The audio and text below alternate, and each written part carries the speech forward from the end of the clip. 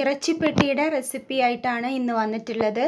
അപ്പോൾ എല്ലാവരും വീഡിയോ കാണുക, ഇഷ്ടപ്പെടുകയാണെങ്കിൽ ലൈക്ക് ചെയ്യുക, ഷെയർ ചെയ്യുക, സബ്സ്ക്രൈബ് ചെയ്യുക. നല്ല ടേസ്റ്റി ആയിട്ടുള്ള ഒരു മലബാർ ഡിഷാണ്, എല്ലാവരും കാണുക. ആദ്യം തന്നെ ഇതിന് വേണ്ടിയിട്ട് ഒരു മസാലക്കൂട്ട് തയ്യാറാക്കണം. അപ്പോൾ അതിന് വേണ്ടിയിട്ട് ഒരു ചീനച്ചട്ടിയിലേക്ക് കുറച്ച് വെളിച്ചെണ്ണ ഒഴിച്ച് ഒരു 2 സവാള ചെറുതായി അരിഞ്ഞത് ചേർത്ത് കൊടുക്കുക, കുറച്ച് കറിവേപ്പില ചേർത്ത് കൊടുക്കുക, അതേപോലെ തന്നെ ഒരു 2 പച്ചമുളക് ചെറുതായി അരിഞ്ഞതും ചേർത്ത് കൊടുക്കുക. ഇത് നന്നായിട്ട് വഴറ്റിയെടുക്കുക. ആവശ്യത്തിനുള്ള ഉപ്പ് ചേർക്കുക. ഇനി അതിലേക്ക് 1 ടീസ്പൂൺ ഇഞ്ചിയും 1 ടീസ്പൂൺ വെളുത്തുള്ളിയും ചെറുതായി നുറുക്കി അരിഞ്ഞത് ചേർത്ത് കൊടുക്കുക. ഇതും നന്നായിട്ട് വഴറ്റിയെടുക്കുക. ഇതിലേക്ക് ഒരു 1/4 ടീസ്പൂൺ മഞ്ഞൾപ്പൊടി, അതേപോലെ ഒരു 1/4 ടീസ്പൂൺ മുളക് പൊടി. എരിവ് നിങ്ങൾക്ക് കൂടുതൽ വേണമെങ്കിൽ കൂടുതൽ ചേർക്കുക.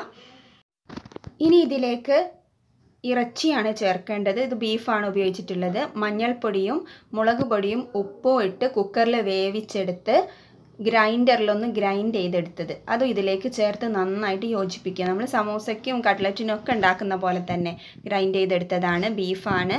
അപ്പോൾ അത് ചേർക്കുക. ഇനി അതിലേക്ക് കുറച്ച് ഗരം മസാലയും കൂടെ ചേർക്കുക. മല്ലിയില ഉണ്ടെങ്കിൽ മല്ലിയിലയും ചേർത്തോളൂ, എൻ്റെ അടുത്തില്ല. അപ്പോൾ നമ്മുടെ കൂട്ട് റെഡിയായി. ഇനി അതവിടെ മാറ്റി വയ്ക്കാം. ഇനി നമുക്കൊരു ബാറ്റർ തയ്യാറാക്കണം. അതിന് വേണ്ടിയിട്ട് ഒരു 1/2 കപ്പ് മൈദയും 1 നുള്ളു ഉപ്പും ചേർത്ത് അത് കുറച്ച് വെള്ളം ഒഴിച്ച് ഒരു ദോശ ചുടുന്ന പരുവത്തിൽ നമ്മളതിനെ ലൂസാക്കി എടുക്കണം. അപ്പോൾ ദാ ഇത് റെഡി ആയിട്ടുണ്ട്. ഇപ്പോൾ നമുക്ക് ചെയ്യേണ്ടത് ഇത്രയേ ഉള്ളൂ. ഈ മാവ് ഉപയോഗിച്ചിട്ട് കുറച്ച് ദോശകൾ ചുട്ടെടുക്കണം. മൈദയുടെ ദോശ കുറച്ച് ചുട്ടെടുക്കണം. അപ്പോൾ നമ്മളൊരു പാൻ വെച്ചിട്ട് അതിൽ ചൂടായി വരുമ്പോൾ നമ്മൾ സാധാരണ ചെയ്യുന്ന പോലെ തന്നെ ദോശ ചുട്ടെടുക്കുക.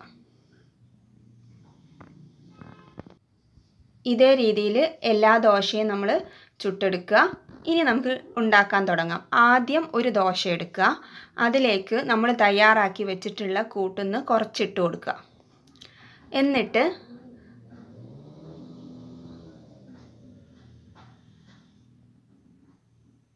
അത് 2 സൈഡിൽ നിന്നും പതുക്കെ മടക്കിയെടുക്കുക.